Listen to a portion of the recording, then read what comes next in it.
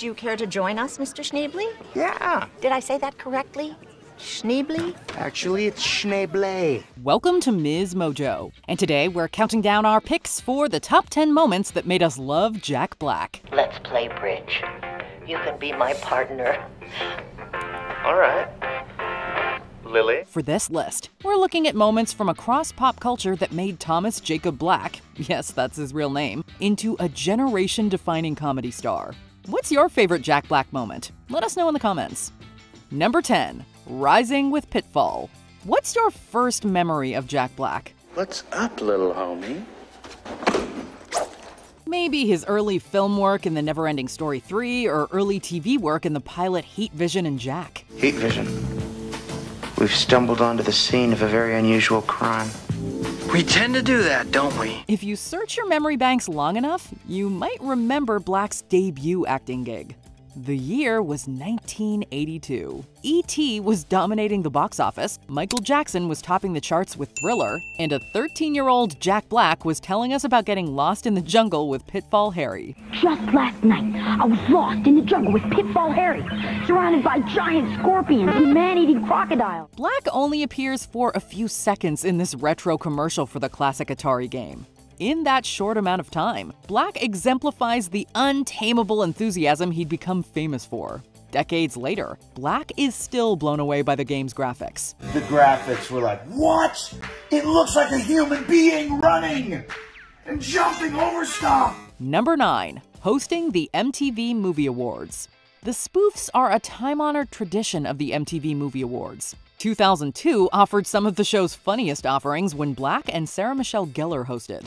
The ceremony commenced with Gellar sporting Mary Jane hair while a radioactive spider turns Tobey Maguire into black. Jenga! Following this surreal trip into the Spider-Verse, we head to Middle-earth where Black assumes the role of the Ring Bearer. Let's just say that he puts it somewhere that Sauron wouldn't think to look. Last night, me and some buddies had a little too much mead, and we ended up at the piercing parlor. And long story short,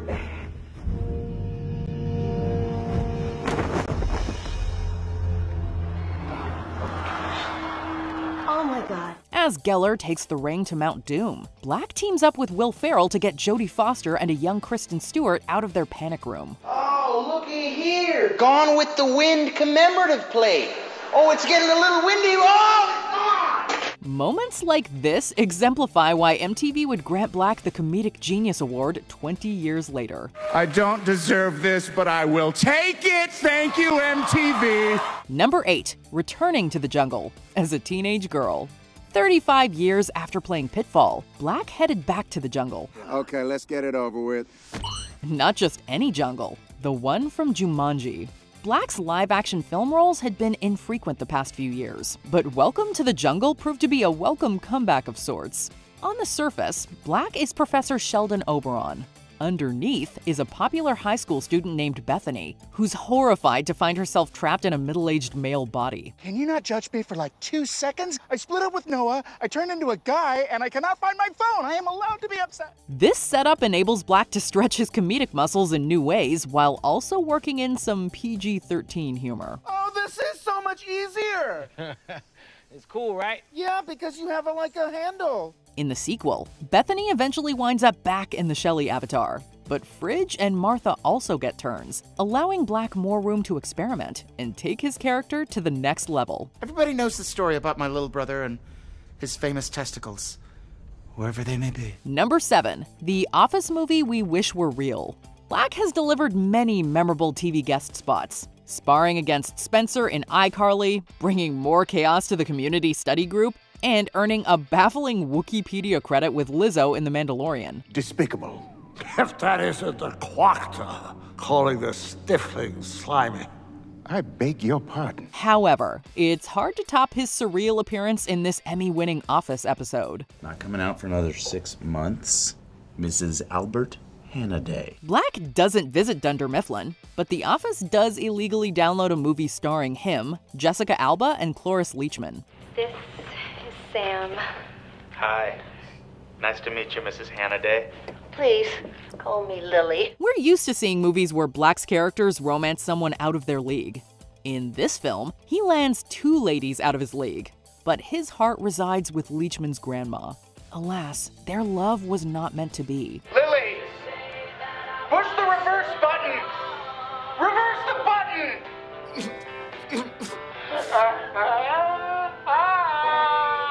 It's not the first time a Leachman character has been with a younger gentleman, but it's not exactly the last picture show.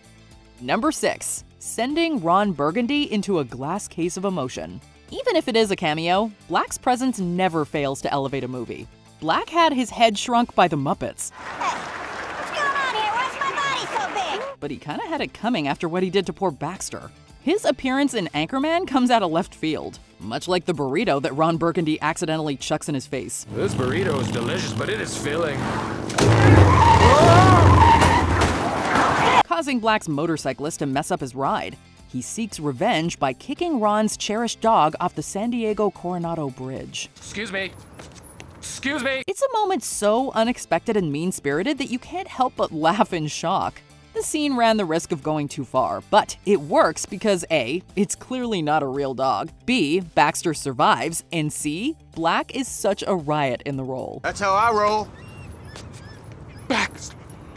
Huh? No! Number 5. His Holiday with Kate Winslet. Black has starred in a couple of romantic comedies, but The Holiday is the one that keeps us coming back, whether it's Christmas or not. Yeah, let me see. Yep, you got something in your eyelash. You want me to get it? When Cameron Diaz's Amanda and Kate Winslet's Iris switch homes, the latter finds herself falling for a charismatic composer named Miles, played by Black. Director Nancy Meyers crafted the script with Winslet and Black in mind, so it's no wonder why both slide so comfortably into the roles. I'm finished. No, you didn't even get your spicy tuna yet. I'm fine, really. The film permits both a chance to step out of their usual comfort zones, with Winslet doing a modern comedy and Black showing off his romantic side. Iris, if you were a melody.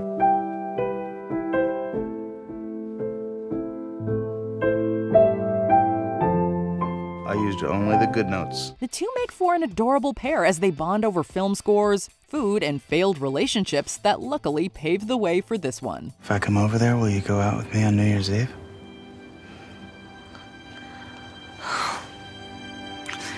Love to. Number 4. His tenacious music career. Sorry, Foo Fighters, but the best musical group to form in 1994 was arguably Tenacious D. How about the power to move you? Black makes up half of this comedy rock duo with his longtime friend Kyle Gass. Following several live gigs, Tenacious D made their screen debut in the 1996 comedy Biodome, which is admittedly the only good thing to come out of that Pauly Shore vehicle. Don't say we didn't save some freaking trees! Fortunately, the duo would be given a more prominent platform with a 3-part HBO series. This is not the greatest song in the world, no. This is just a tribute. Tenacious D went on to release 4 albums and the 2006 cult comedy The Pick of Destiny. Mount Cage, now it's time to blow doors down. I hear your jables, now it's time to blow doors down. Light up the stage, cause it's time for a showdown. Since taking on Satan, the duo has gone on multiple tours, launched an animatic YouTube series, and won a Grammy for their cover of The Last in Line. Such Wonder Boys. Go now, count 1, 2, 3. Number 3. Taking a dark turn as Bernie. In 1996, mortician Bernhardt Tita II was convicted for the murder of 81-year-old widow Marjorie Nugent. At the time, nobody could have predicted that this horrific crime would inspire a comedy starring Matthew Broderick's friend from The Cable Guy. Really? That's sweet. Okay. Yet 2011's Bernie marked one of Black's most acclaimed performances, earning him nominations at the Golden Globes and Independent Spirit Awards. Black brings a devilish charm to Tita. The audience shares the same conflicted feelings as the town of Carthage. The evidence is staggering, but Tita is so lovable that you genuinely want him to be not guilty. I can understand chewing each bite of some food 25 times like chicken fried steak, but I don't think you have to chew your refried beans that many times. It Doesn't really make sense. Black's performance and the film proved so effective that attorney Jody Cole was compelled to revisit Tita's case, but he's almost guaranteed to die in prison. No, Jesus, no, what have I done? Number 2, his peachy voiceover work. Black is a gifted physical performer, but his voice was tailor-made for animation. Come back with the baby, or don't come back at all! Black has demonstrated his range as Zeke in Ice Age, Lenny in Shark Tale, and Slappy in Goosebumps. Slappy, it's so nice to see you again. Did you miss me? 2 voiceover roles tower above all others, though. Black was born to voice Po in Kung Fu Panda, bringing out the character's passion for martial arts while balancing comedy with heart.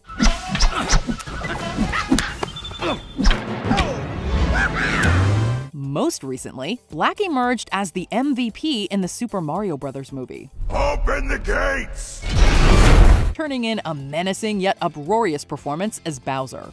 In addition to voicing the Koopa King, Black co-wrote Peaches, a song so popular that it's gotten 2 music videos, one animated and another live action, yet equally over the top. Mario, Luigi, and a Donkey Kong too.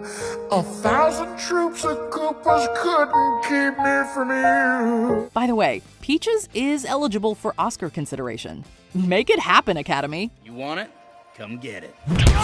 Before we unveil our top pick, here are some honorable mentions. His Tropic Thunder trailer. Lowbrow comedy done with self-aware wit. Ew, gross! You're just mad because I'm skinny. I'm not. His detour to Skull Island. Black drew inspiration from Orson Welles. We definitely see it. The sole surviving record of an uncharted island. A place that was thought to exist only in myth. Until now. His breakout supporting work in High Fidelity. The moment that had us all saying this guy needs his own movie.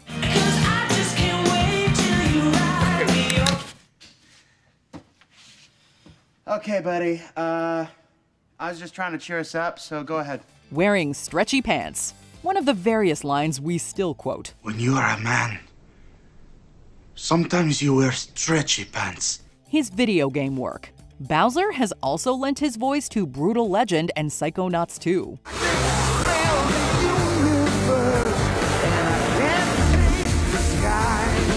Before we continue, be sure to subscribe to our channel and ring the bell to get notified about our latest videos. You have the option to be notified for occasional videos or all of them. If you're on your phone, make sure you go into your settings and switch on notifications. Number 1, solidifying himself as a rockin' lead. By the early 2000s, Black had showcased his leading potential in films like Orange County. Today's the big day, Gary. Look at me, However, it was his Golden Globe-nominated turn in School of Rock that propelled Black to the top of his comedy class. This is a bass guitar, and it's the exact same thing, but instead of playing like this, you tip it on the side, cello, you've got a bass. As Dewey Finn, Black was given a role that played to his strengths as an energetic comedian and an unhinged musician. And if you wanna be a teacher's man, well, baby, you just better forget it. Black more than holds his own against seasoned comedy stars like Joan Cusack. It can be equally challenging playing off children, who they say you should never work with in showbiz. What's wrong, Summer? Didn't you hear? We lost? Hey, chill out, dude. Rock isn't about getting an A. Sex Pistols never won anything. Don't let the man get you down. Thankfully, the casting director did their homework with discoveries like Miranda Cosgrove, who Black shares a natural rapport with. Band manager? Oh, yeah. What's that? Well, I'm gonna be busy rocking out, so it's up to you to make sure everyone is doing their job. If more teachers were like Dewey, we'd be just as invested in school as we are in rock. Today's assignment.